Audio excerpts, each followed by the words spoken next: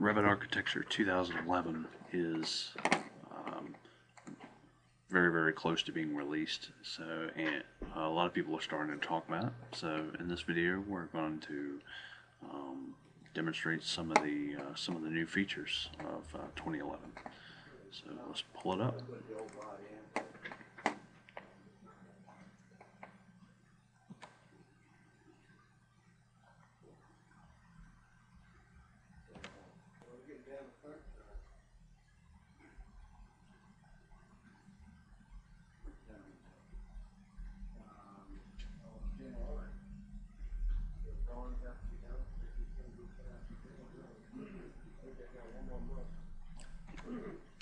One of the first noticeable changes is to the recent files startup page.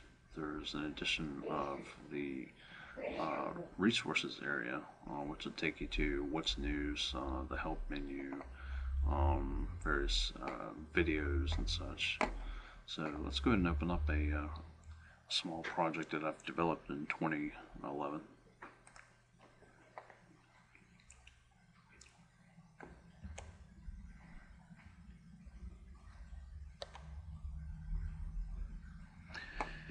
So immediately we can see some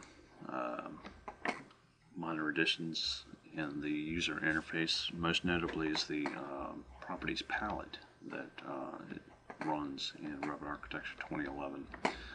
It's a modeless palette, so it's always running. We can close it if we like,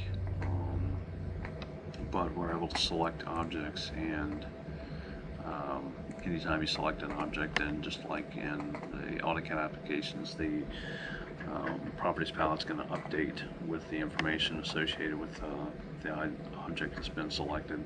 We can go in here, we can change various things about the object, and it'll update, automatically right away. All right. Another thing a lot of people are talking about is the consistent colors in Revit Architecture. This is right now just shaded with edges shaded. If we go to consistent colors, what the consistent colors is doing is it's showing things a little more consistent with the materials that are being applied.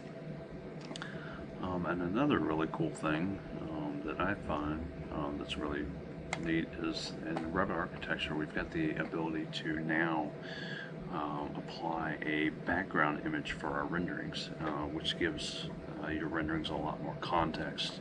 And so we're able to go in here and say image, and then we can go in here and select an image as our background. We can have it, we've got some controls over scale, whether or not it's original size, whether or not we stretch it to fit our camera view. We can put in width and height parameters.